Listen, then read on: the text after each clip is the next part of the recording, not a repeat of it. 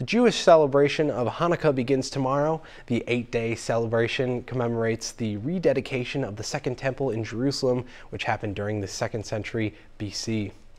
Those of the Jewish faith will light the menorah over the 8 days during a time of the year that often is overtook by darkness. It's very welcome to have an opportunity to light a lot of candles and to get together and to offset some of the darkness that's happening around us in many ways, including evils that are going on in the society, and looking at the positive as we turn around and the days get longer.